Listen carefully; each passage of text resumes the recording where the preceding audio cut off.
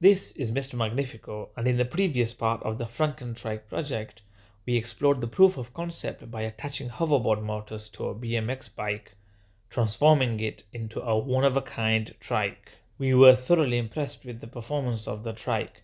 However, there were some lingering issues which we are going to be addressing in this video.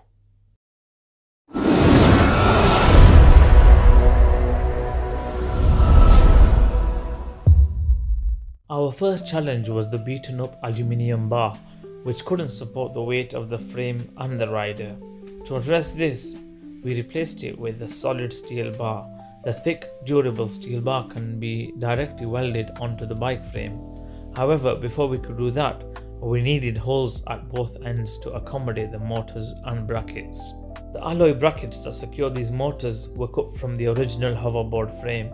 While we couldn't weld them directly to the steel, we can use bolts and locking nuts to hold them in place through these holes. Because we are going to be using bolts and locking nuts, we do not need to thread these holes.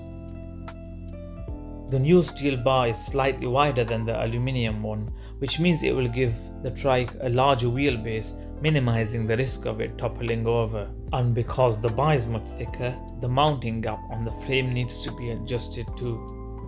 Once again, I took a grinder to the frame to ensure that the new bar sits perfectly in place. This will also help the welding process. Following this, I removed some of the black paint from the bar to help the weld bond more securely. The next step, of course, was to weld the bar onto the frame. This was my first time welding, so it may not look pretty, but I made sure it was a good, strong weld.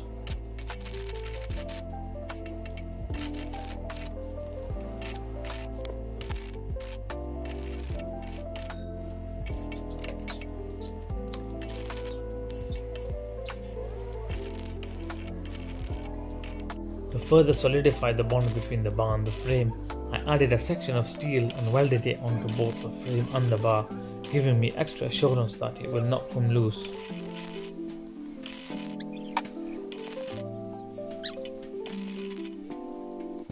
I decided to grind down the welding as well, just to clean it up a bit, but it also revealed any potential weak points, which I went back and re-welded.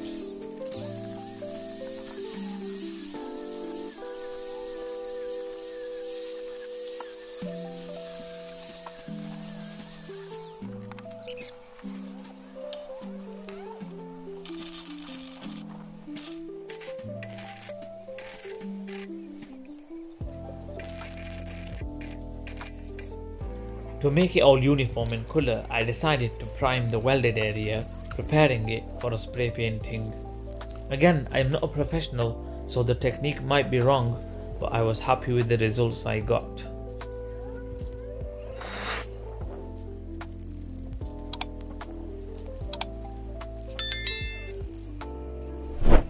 One of the other issues we faced with the proof of concept was the brakes. There were absolutely no brakes on the BMX, and because it's a BMX, the handlebars rotate 360 degrees, which means it would have originally had the cantilever style brakes. As we do not have the fittings for the cantilever brakes, we are going to be using V-brakes instead. These brakes were taken off another bike, and they will be adjusted after everything is wired up and ready to go.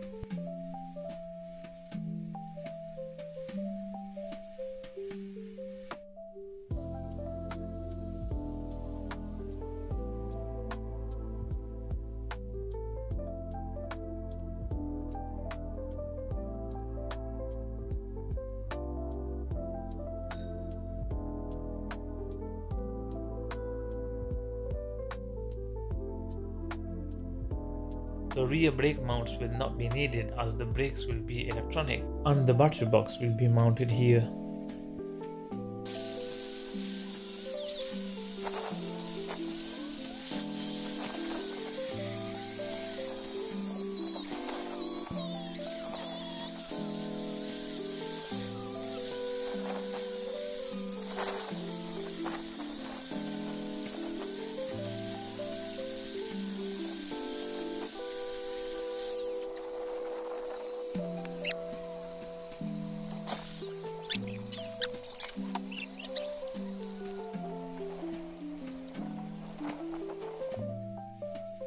The next step was to find a suitable location for the motor controllers. I did not want them to be too far away from the motors, so I believe this is the ideal location for them. I marked the screw fittings with a marker and then drilled them through.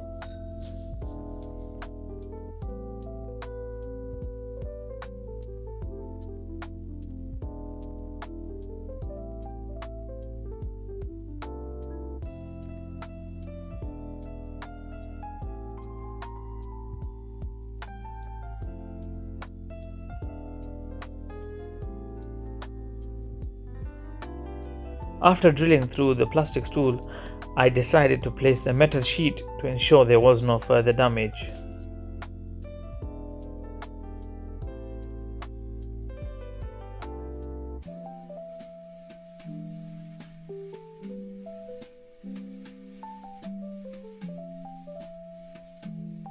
After this, we used a top and die set to create some threads for the screws that will hold the controllers in place.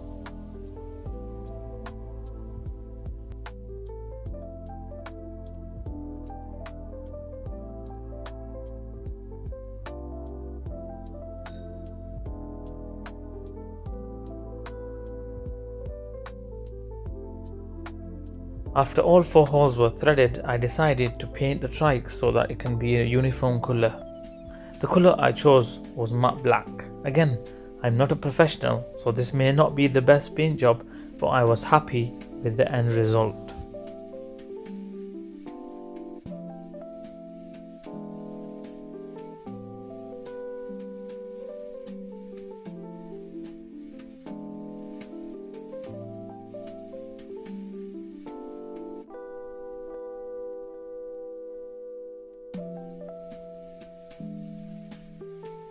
I also painted the battery box in the same colour.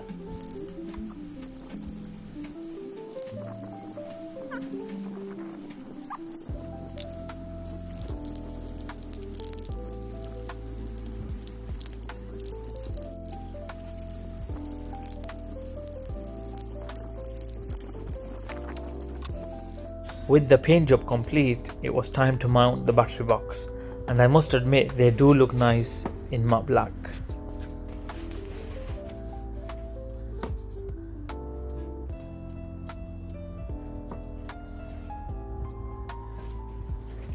Initially, I chose to mount the battery box using zip ties. In hindsight, this was an error on my part. Because the trike uses hoverboard motors and a BMX bike frame, there is zero suspension. This was an issue as the cable ties made of plastic rubbed against the metal and they did not last very long. However, I do go on to address this issue later in the video.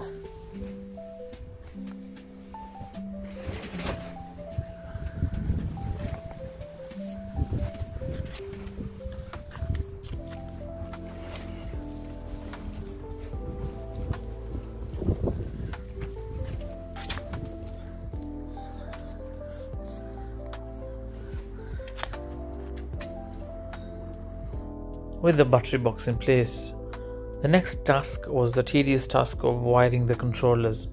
The power cables were easy as the XT60 connectors were a breeze to connect. However, the motors used for this project did not have the original connectors for the phase wires, so I had to make do using a connection block. This wasn't too much of an issue as it did the job really well and the motors are still removable and serviceable. I had to make sure to mismatch 2 of the 3-phase wires to ensure that both motors spin in different directions. I tested this to make sure that their motors were running as expected. After this, I connected the electric cut-off brakes.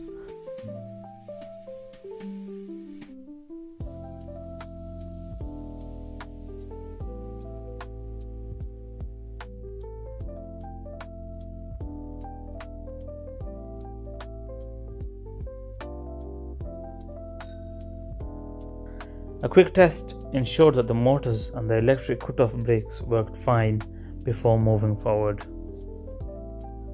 Once I was convinced these were working, it was time to move on to tidying up the wires as well as installing the brakes and the throttle in its final position.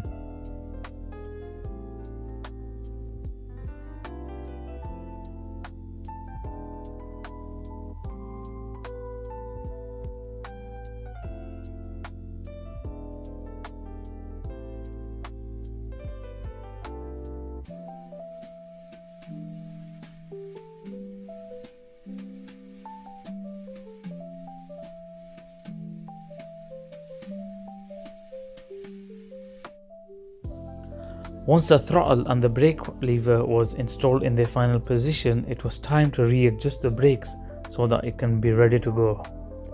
And ready to go it was. This was the second iteration of the Franken-trike. It now has brakes, a place to keep your feet, a 36 volt 12 amp hour battery with a built-in capacity indicator and charging port. I will be making a separate video on the battery box, so keep an eye out for that.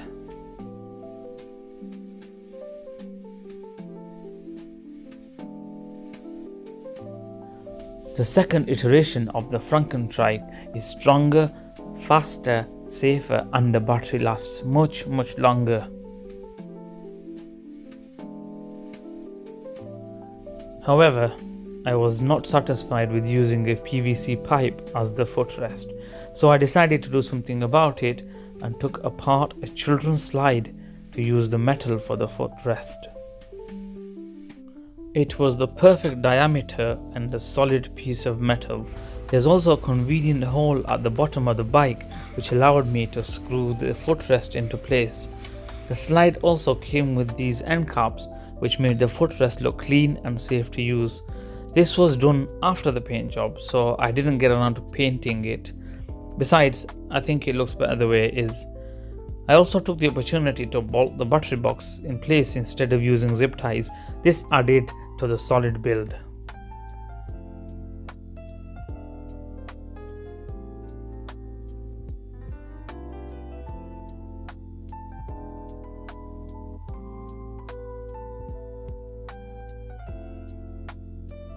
I can now happily say that the second iteration of the Franken-trike is complete. It is now time for a test drive.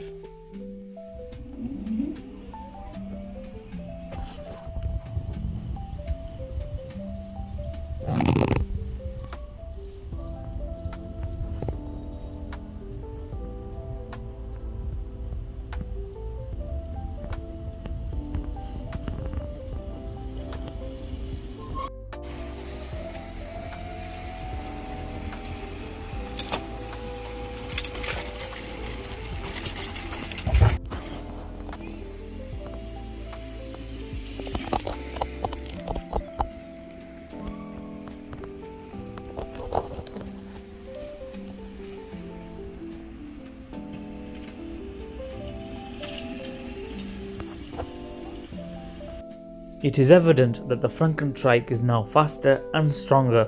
However, there is always room for improvement. So join me in the next video and see how we can improve on this. As always, thank you for watching. Don't forget to share, like and subscribe.